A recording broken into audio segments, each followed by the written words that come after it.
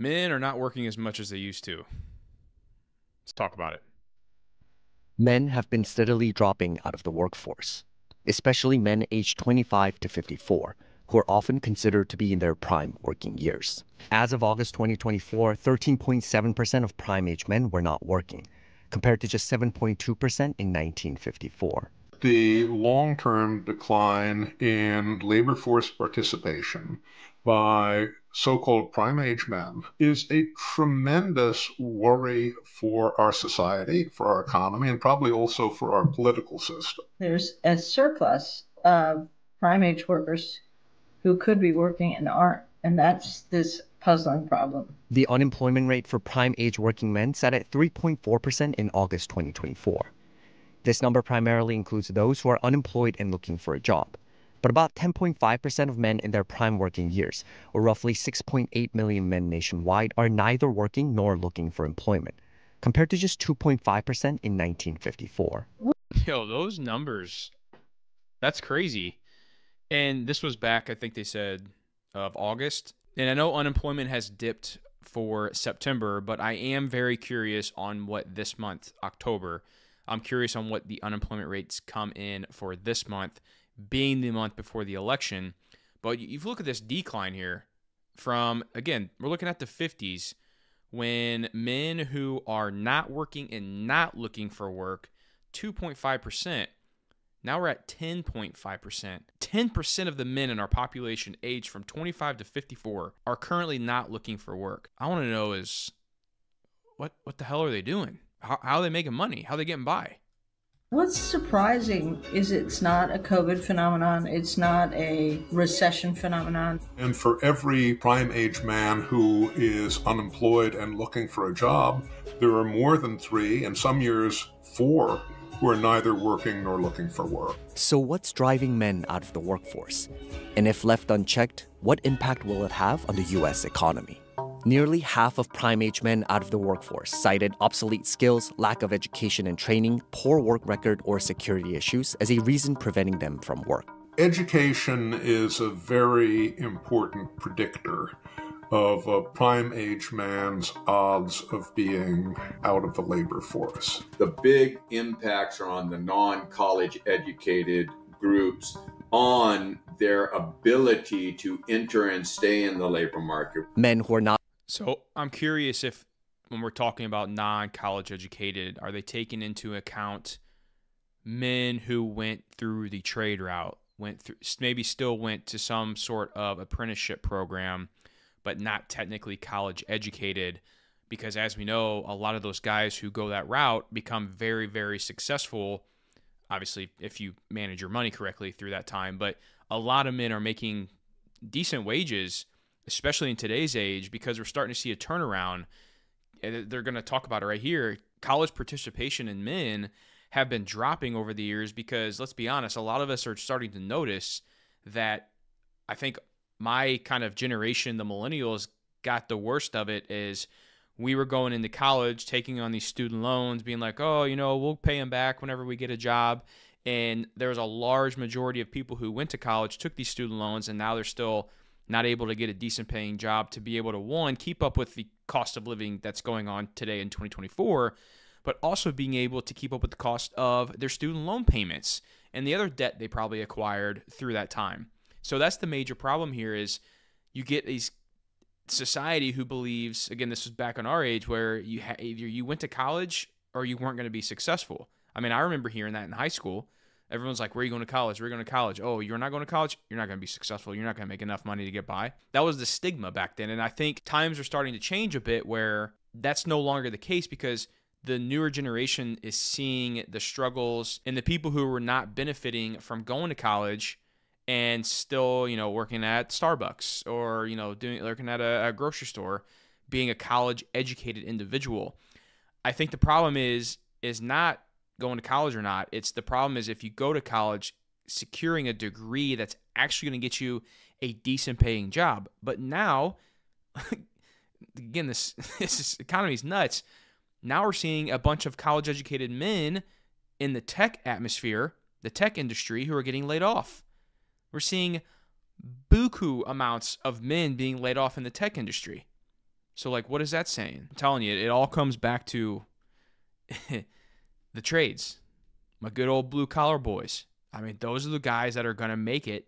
And I think we're going to start seeing a big major turnaround maybe whenever my son, or probably before that, I would say. Yeah, probably before that. My son's 7.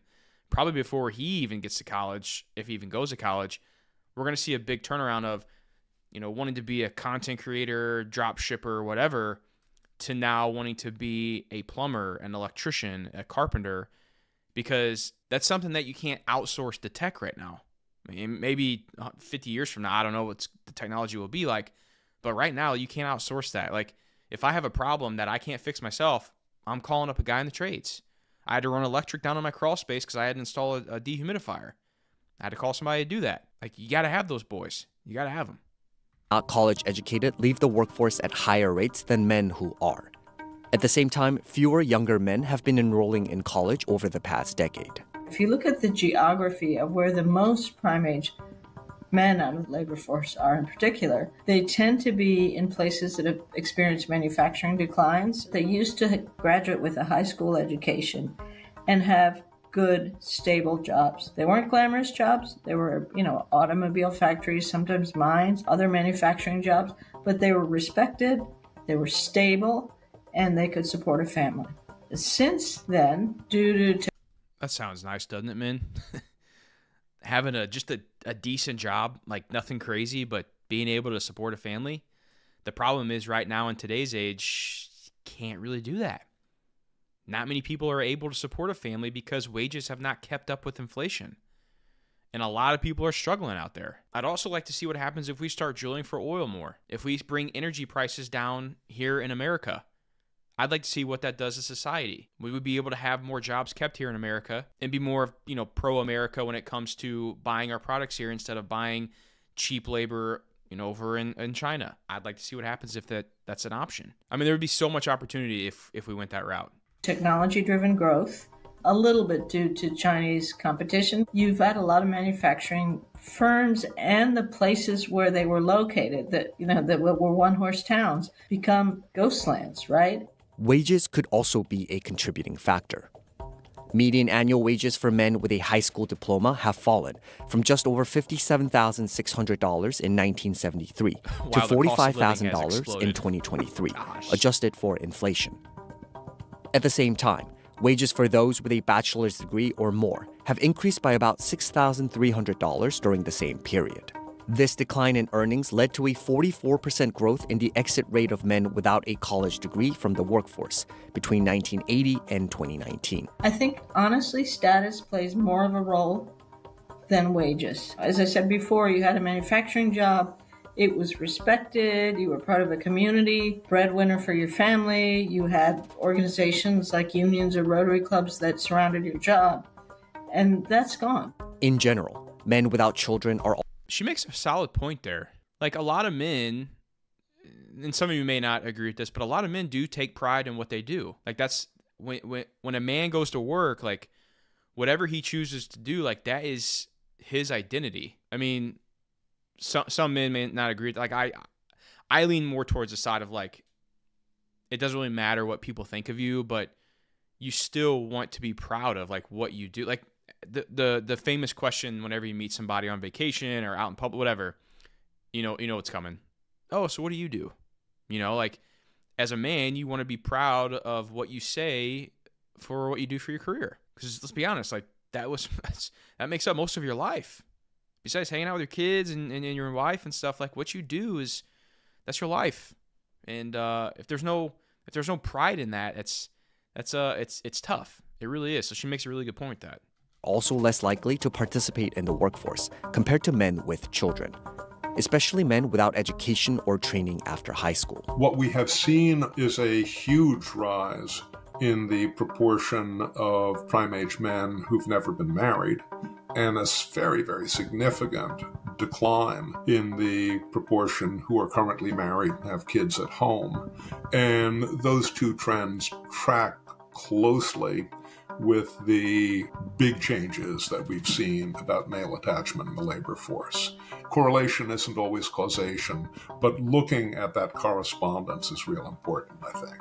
Meanwhile, 57% of the roughly 10% of men not looking for work said their physical or mental health was the main reason for not being employed, with 55% citing a disability, serious illness, and/or receiving disability benefits. The whole question about the health and the mental health of male workforce dropouts is an extremely important and I think concerning one. Distressing proportion of the men who are out of the workforce say they're using pain medications every day. A 2017 research paper estimates that an increase in opioid prescription between 1999 to 2015 led to about 43% of the decline in men's labor force participation rate during that period. So then you have to ask, what sort of pain are we talking about? Are we talking about physical pain? Are we talking about metaphysical pain? There's an enormous amount of depression, mental health challenges that men in this grouping face. Some of this is a chicken and egg question. Did you drop out because you were feeling sad, or are you sad because you dropped out and you're living on the couch? Unemployment is really terrible for people's well-being. Often people adapt. Yo, that's something that doesn't get talked about enough. I mention it every now and then here on the channel. I have a video I did like a year ago talking about anxiety and depression, and I suffer with anxiety a lot. And I think a lot of men back in the day suffered with anxiety, but no one really knew what it was. Like, I know my dad and my grandpa, both of them struggle with it as well, but we always just kind of coughed it up to, oh, we're stressed. Like, oh, it's stress. But I actually started realizing, like, no, maybe this is anxiety.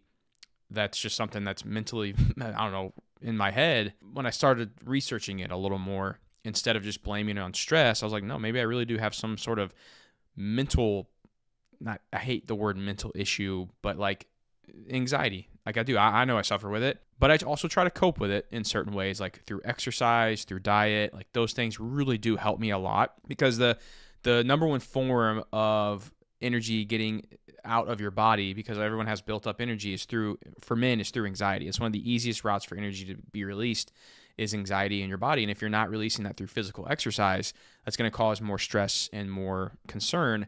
I think another big problem with mental health nowadays is social media. You go back 20 years ago, whenever social media wasn't really a thing, and then you go back 30, 40, 50 years ago where our dads and our grandpas were in the workplace. Like, I hate comparison, but let's be honest, that happens every single day when we're on social media, to where rewind 50 years ago, you didn't have somebody, flaunting them being on a private jet or, whatever it is that men are craving and they don't get, but they see other men getting. That really can have an effect mentally on men. It can. If you don't know how to cope with that, or you don't know how to enjoy the life you are living currently, that has a very, very big effect. And then to mention something they talked about earlier as well, is when it comes to men who are married with children versus single men, that's another big problem is social media, is the dating scene right now. Is I watch these videos. I've been on a dating scene since I've been 19 years old. But what I see and what these men are experiencing is mind-blowing. It really is crazy. And I feel for you single men out there. And I don't know what I would do in that circumstance, because I know there's good women out there, but there's also this expectation of men and what you need to be like to be a true man. Got to be 6 foot tall. You got to be jacked out of your mind. You got to be making $1 million a year. Like, let's be honest, as a dude who's 5'9", like that's not looking good for me. Like it's just not that. And I can see how mentally that could cause some issues for dudes. I do, and that's where it's tough. Like, I mean, luckily I have a wife who loves me for who I am, but being in today's age, it's tough. It really is, and I think a lot of this all stems from being too connected with everyone in the world. Social media. I really think that's a major issue with what we're seeing in men today. To all kinds of negative shocks, losing a kid, being widowed, whatever, and eventually kind of come back. But long-term unemployment is one of the worst things in terms of that. So what you have is a kind of scarring effect, and it's worse for men because their identity is much more wrapped up in their role as a worker. Men's declining workforce participation can potentially leave a lasting impact on the American economy. It means slower growth of the economy, obviously. It means bigger wealth gaps within our society. It certainly will have an impact on our productivity and probably already is. The U.S. has been experiencing a severe shortage in labor, still missing 1.7 million Americans from the workforce compared to February 2020. The McKinsey Global Institute estimates that U.S. GDP could have been $296 to $442 billion higher in 2023 if the country had been able to fill its job vacancies. However, some experts suggest the impacts of men leaving or never entering the workforce could be more sector-specific. You need young men coming in wanting to replace those people going out. And so if men have primarily been in more manual labor, more blue-skilled and skilled trades, if they're older and they're leaving into retirement and there's not as many young men coming in, both because of declining cohort sizes, but moving in a different direction type of careers, we're going to be losing that sector of productivity. Despite a steep rise in federal funding, the infrastructure sector hasn't been able to find enough workers, with the construction workforce shortage surpassing 500,000 in 2024. We are a little concerned about the impact that inflation is going to have and has had on the movement of infrastructure dollars into the actual productive activity. Having a shortage of men in construction is going to raise a problem. The trend could have a dire sociopolitical impact as well. It'll get worse in ways that we would not like. I mean, I think it would lead to more premature deaths, but it will also likely lead to radicalization and polarization because this is a frustrated, left-behind group with no options. There are problems that government can address and problems.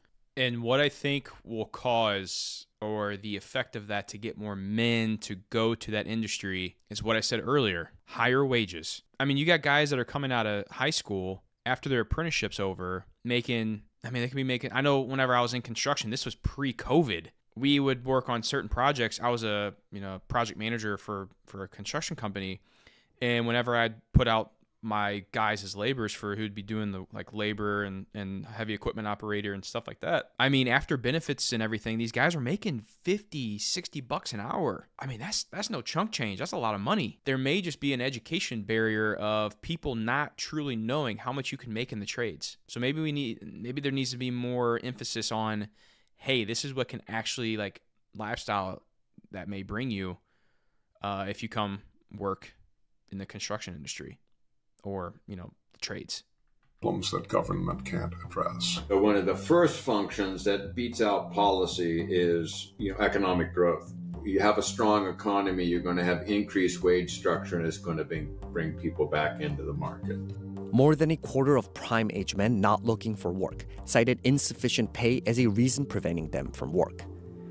And nearly half said competitive pay, salary, compensation, and/or bonuses was a very important factor when considering whether to enter or return to the workforce. For the young, better training, skills training, some form of post-high school education, encouraging that, maybe even subsidizing that. I think part of the youth mental health crisis has to do with what's next. What's AI going to do? What am I going to do? Are there any stable jobs? I can't afford college. All those questions all come together. And so models that help them kind of give them a jump start can be really effective ways of intervening. And there are actually now really promising programs in high schools which teach kids financial literacy. They teach them about equitable entrepreneurship. They teach them about how do you foster better mental health as part of the workplace. And it seems to inspire kids to go on to college, right? Because they sort of see a pathway where they didn't see it before. 29% of men out of the labor force said that training and educational programs was another important factor in considering a return to the workforce. Having the type of commitment from the employer to train and retain and offer upward mobility for workers, I think will be very important. Trying to figure out more about career pathways in the labor market and not just the education side. So how is it that someone moves from first job, next job to best job? How do we help people understand and navigate? That's a very good point too. As a man that's driven, you have, because there are some men out there that are just not driven, like they aren't in the career, in their life, or anything, but you do have, I think, a big opportunity for men that come into the workforce and have a career is showing them, hey, this is your starting path, this is where you're starting out at, but if you work hard, you do this, you do the right things, this is where you could end up. Like if there's a clear path of where you can go, you know, maybe you're coming in as a laborer and you want to become a supervisor or superintendent and you want to end up being a project manager in the office or whatever it is, there's steps you can get there to take that. That's where I think a lot of companies hinder, is not having a clear path of where you can go in your future, in your career. Because if you just show up and you're like, oh, I'm back at work doing the same thing I'm going to be doing for the next 30 years, like there's no opportunity, there's no viewership of showing the worker where he can, like what his true potential is in that career path, then yeah, there's no drive, there's no excitement, there's no reason to say, hey, I'm going to get up and kick ass today at my job because I want to get to XYZ, like there was a little bit more, 20, 30 years ago. Nearly a quarter of working Americans said they weren't satisfied with their growth opportunities in the workplace, compared to other OECD countries that on average spend 0.1% of their GDP on training their workers. The US spent only 0.03% of their GDP on job training in 2022. Older age groups, it's tougher. You're probably not going to get these guys to retrain, but there are a lot of programs that have largely been pioneered in the UK, much more than here, but we're starting to pick up on them, that literally just try and reboot community activities. They get these isolated people in despair out of their houses. It can make a difference. Social programs like disability benefits spark contentious debate. It's very controversial. People have very strong opinions about this. While we don't know why it is happening, we can be pretty clear that the social welfare programs are helping, and the disability programs are helping to finance this situation in a way that was never originally intended.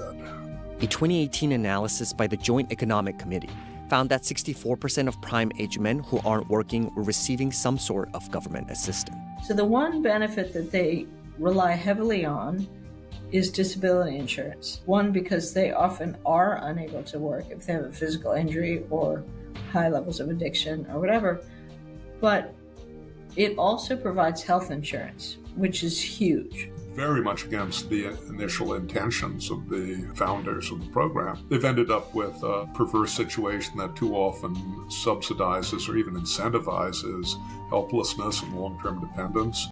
Yo, that's a real thing right there. Like that's something I have a problem with, is whenever I go into the grocery store and, I'm paying for $200 worth of groceries, and then you see somebody in front of you who looks very capable of holding a decent paying job, and then they're buying steaks, crab, fudge rounds, and Debbie cakes on EBT. That should not be the case. I'm sorry, but that should not be. You should not be able to getting free food from the government and then going and buying shit and expensive food. I'm sorry, and luxury item food, steak. It shouldn't be like that. It really shouldn't. There should be a set amount of food, vegetables, fruit, and a couple of things of meat, the chicken, whatever it is, and some eggs and milk. And that's kind of like your necessities to get by and live. Not being able to go all these processed junk food and whatever it is that these people are spending their EBT money on. And then like he was mentioning is with disability, is these programs are making our society and our men weaker. Like we are a weaker society than we were 50, 60 years ago. And if you try to complain, if you try to disagree with me, like there's no way you can say that our men are tougher today than they were 50, 60 years ago. No way. There's so many men out there who are on disability that can get up and work. Now, there are disability and there are times where people need that, but I think these welfare type programs have gotten way too lenient, and there's also way too many of our tax dollars going to fund this that could be spent elsewhere, benefiting our society in much better ways. If we thought about a system in which we had a work-first principle where the incentives were for getting the training and then showing up at the job and then staying at the job, I think we'd be in a lot better place than we are today. However, some experts remain doubtful about whether altering the benefits program will lead to meaningful results. I think until we deal with the deeper problem of ill health, ill mental health, these guys aren't going to respond to incentives. Everybody is responsible for their brothers. Everybody's responsible for their neighbors and their friends. And we ourselves as citizens can help to shine a spotlight on this. It shouldn't be America's invisible problem. And the more that we talk about it, the more that we pay attention to it, the closer we get to turning this around. That was a good one. Curious to hear y'all's thoughts down in the comment section. Let me know what you think. Do you agree? Do you disagree? Are you 50-50? Let me know, because this does need a lot of work. There's a lot of unknowns. There's a lot of things that could be changed, but unfortunately, it may get worse before it gets better.